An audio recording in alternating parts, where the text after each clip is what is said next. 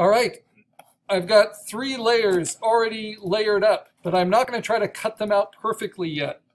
I'm going to try to leave a little bit of a halo.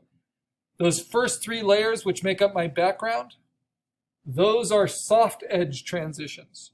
Now I'm moving into the middle ground, and I want cleaner focus. I want harder edges. So next is 3A, this one. If I bring that over and layer it on top, maybe I want to flip it, so I can Command T. Even without rasterizing it, I can flip it, and I can place it maybe like this. I can even grow it. So I'm not sure I'm going to want to, but we'll see. Let's move it there for now. My sketch is a guide, but it shouldn't limit what I can do.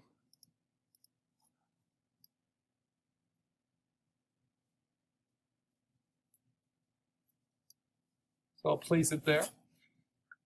So instead of trying to softly erase out this sky, because I've got nice clean resolution on this mountain, thanks to Pixabay, there's a few ways I could try to erase it, but the most direct and the way I'm going to recommend for right now is just using your lasso tool and doing a rough cutout where you're leaving plenty of overlap with the layer behind.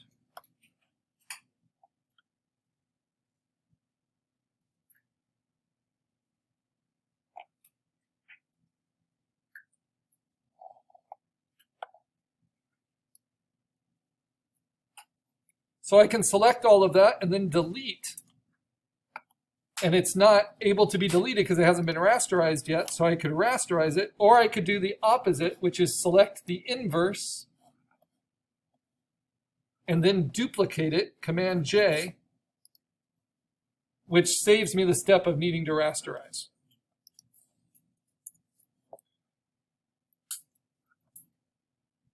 And then I see it with that mountain range and I think, well, that looks kind of odd. Maybe I'll flip it again, Command T.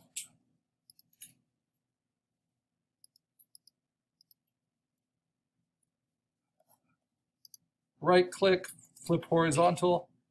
Yeah, that's making a little bit more sense. I think that works a little bit better. Okay.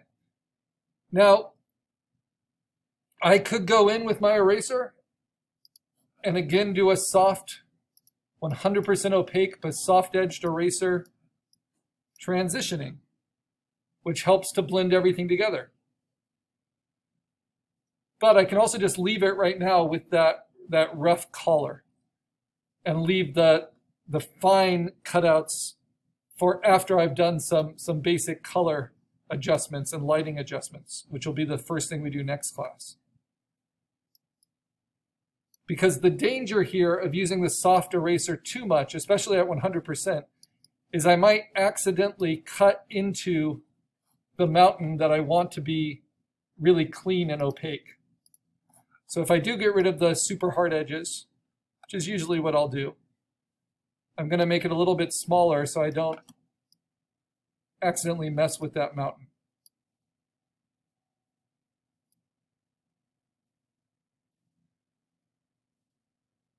When you do a 0% soft edge on your eraser brush, it will echo beyond the actual tool circle,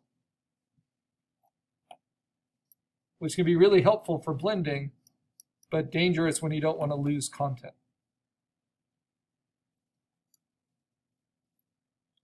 All right, so there we are so far. I've got lots of different color stories going on here. But the placement's working. It's informed by my sketch. And now I get to rough cut some of these foreground elements in. So far I have background and some middle ground. A nice open plane to work with. So bringing in some of these foreground elements, like this snow melt.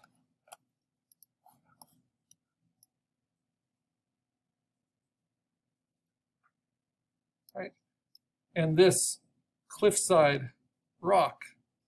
It's a really nice foreground element, very dramatic. So I can decide what I want to use from these. And I don't think I want to use this cliff edge. I just want to use this rock, this foreground. So I'm just going to roughly select around it. I have a 0 pixel feather, which means everything's super sharp edged. But I want plenty of overlap. And then I'm just going to duplicate it, Command J. Make sure I'm on the right layer. Now I am. Command J. And then I can delete the smart layer behind it, or the smart object. Now I have a rough cutout, and I can think about where I want to place this. I want to have it overlap a little bit. Maybe right there. And now my last element of my 5 so far is this snow melt, which I want more in the middle ground. So I'm going to push it behind that extreme foreground. And maybe I will flip it. So Command T, flip horizontal. See how that works.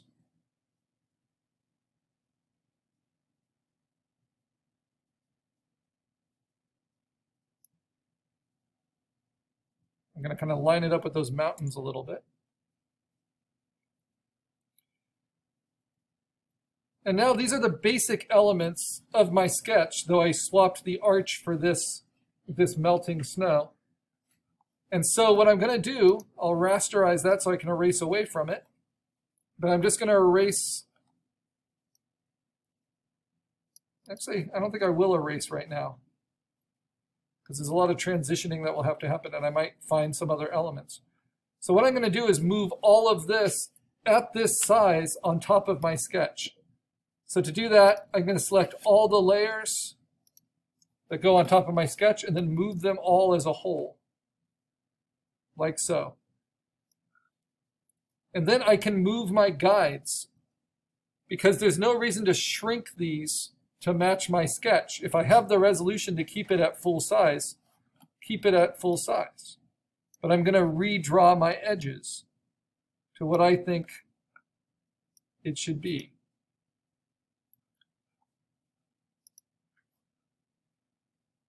And now that I have that new framing, that helps me to make different decisions about how I work with this material.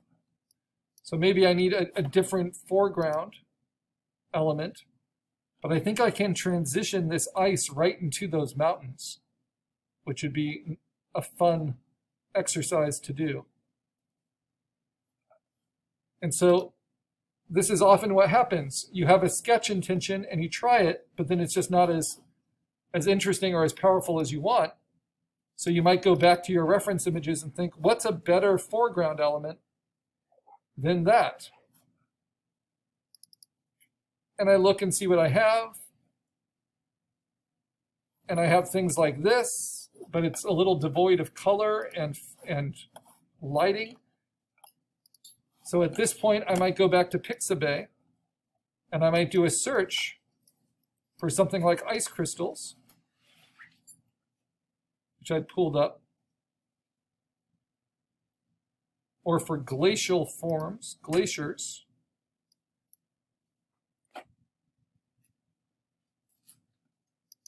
I'm going to open them in a new tab to review how you can get high quality source material. But I want something that's extremely in the foreground.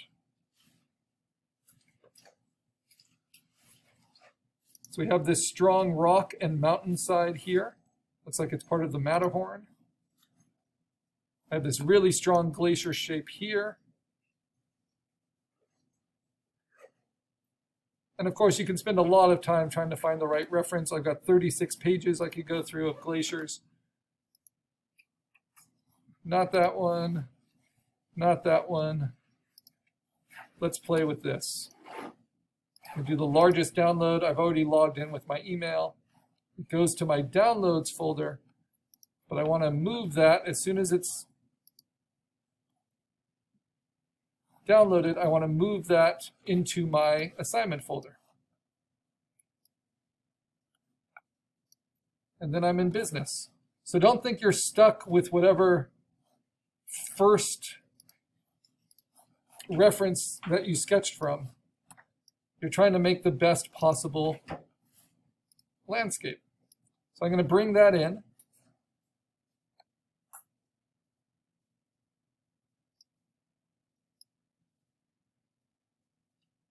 Size it a little bit, play with its placement, and I'm just going to do a rough cutout of it.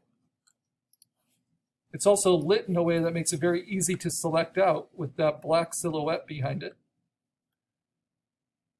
And now I just have a lot of color matching and lighting to do at the beginning of next class before I do my refined cutouts. So I'm going to duplicate it and then delete the source layer. Also, it's very helpful to do organic things because you can do things like squish them, where man-made things like bridges and buildings, it's a little bit harder to distort them and squish them and have them still be believable. So hitting Command T, I can hold down Shift and I can actually change the proportions of it.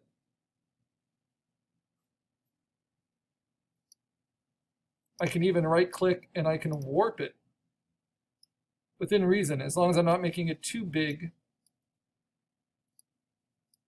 I can customize it.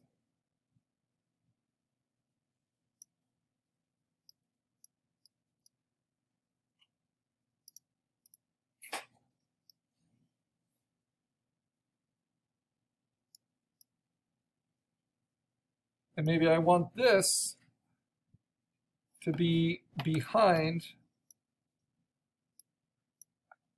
this. So I will figure that out, how I want those to interact. Okay, so that is a good place to be for next class. I have rough cutouts and placements of all of my elements. And we will pick up from there. So what do? I have to save my work. I can just hit Command S, save it as a PSD, make sure it's in your folder along with your reference images. And then when you pack up to leave class, just make sure that folder goes from the desktop,